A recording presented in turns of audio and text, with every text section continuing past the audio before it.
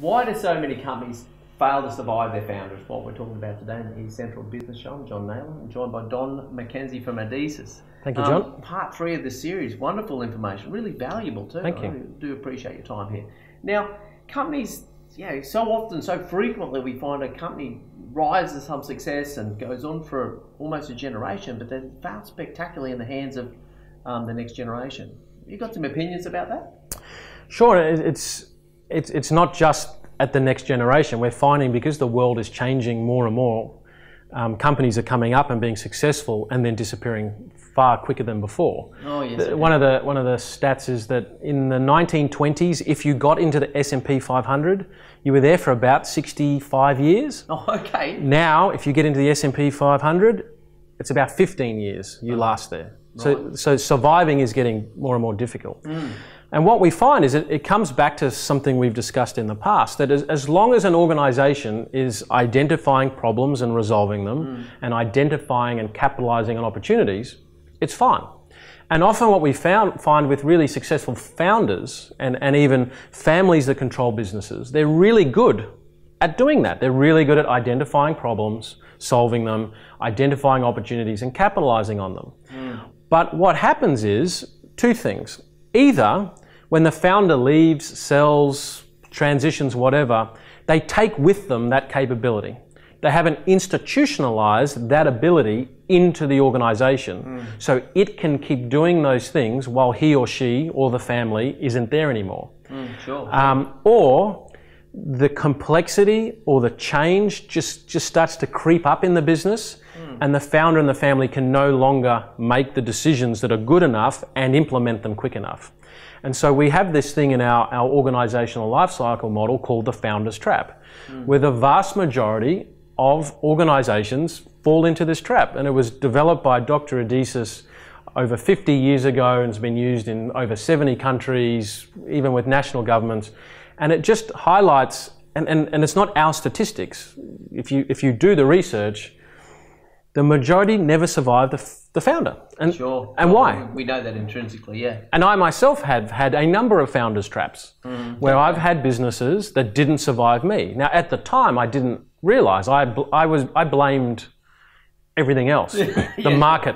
Yeah, okay. Hiring the wrong people. None of that. You put in place when you took off. Sort of. It was me.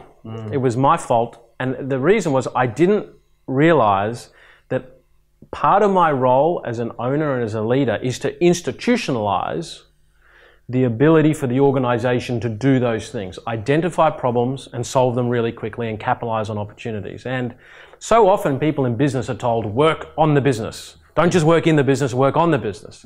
And I'd sit there and scratch my head and what does that actually mean, work on the business? Yeah, did you resolve that? Oh, I'm interested. Well, after a while, I then realized, well, hang on, part of it I think is working on the business is institutionalized, is if I was to leave and go away, this business can identify and resolve problems, harness all of the conflicts that normally happen inside an organization, and capitalize on opportunities faster than their competitors. Sure. And that's So even some of the practical things about that, I kind of think, and I remember watching a Tom Peters presentation some time ago, and he said, as a founder or a leader in your organisation, the best thing you can respond to when someone comes in and says, I've got this problem, the best response you can have is, I don't know. You know, I mean, it's kind of that thing where you got to culturally ingrain this, I would go one step further though. That's fine, I don't know, but I have a systems process, whatever works for you, to help you unpack this issue yourself. So with a lot of the work we do, sometimes a bit tongue-in-cheek, we say we're like organisational therapists. Okay. We're not there to tell you what your problem is and give you a solution.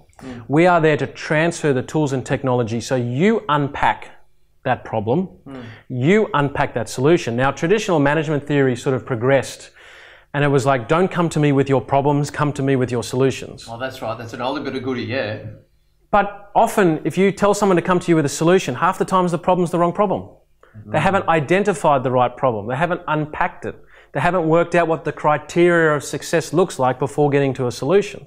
And so what happens is, if they come to you with a solution for the right problem, no problem. but half the time what they think the real problem isn't the problem. And so what you've got to be able to do is get really great at helping your environment, your people, your culture, identify problems, unpack them properly, unpack what the real problem is, and then be able to come up with a solution. Now, the problem is in every organization, we have differences of opinion, different styles, different interests, different values, different perceptions.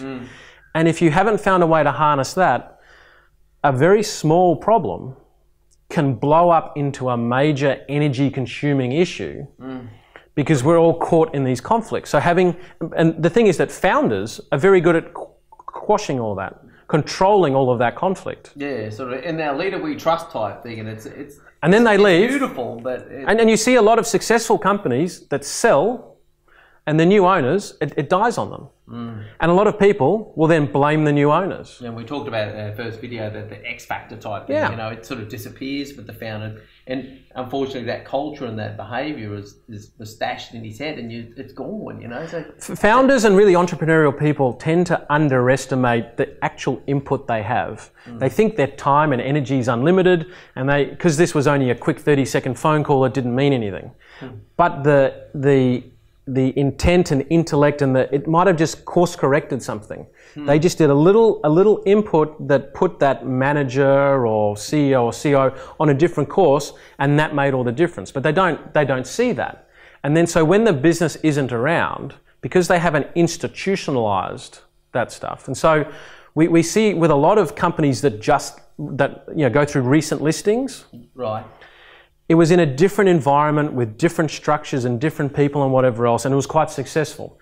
Then they go into the listed environment, all the scrutiny, all the controls, all the things, and often the founders aren't as engaged anymore.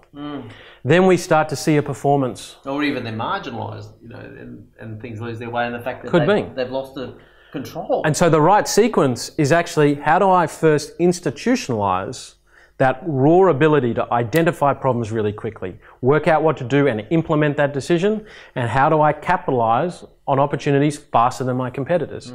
And so if you're the founder of a business out there, I would really get you to have a look at, or if you're a family controlling businesses, am I institutionalizing, am I investing in the things that are going to help this organization identify and capitalize? And if the answer is yes, then you'll be successful.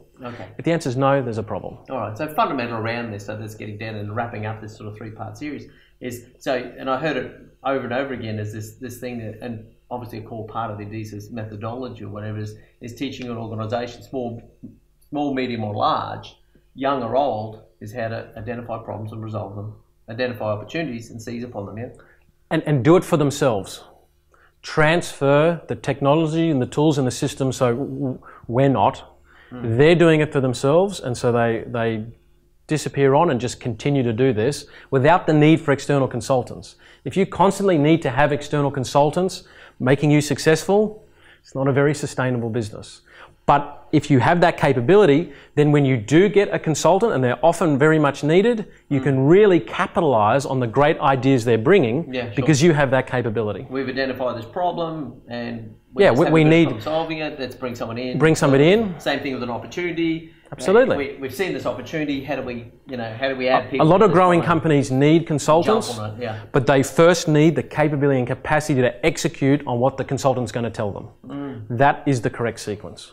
Fabulous. All right. Well, now, how do people find out more about this Adizes methodology and get in contact with you? Simply on the website, www.adizes.com. There's a lot of information, and you can go to the Australian page, and I'll be there. Oh, fabulous. Okay, Don McKenzie, really appreciate you coming and speaking on the eCentral Business Show. Thank you, John. Okay, that's another episode done. We'll see you next time.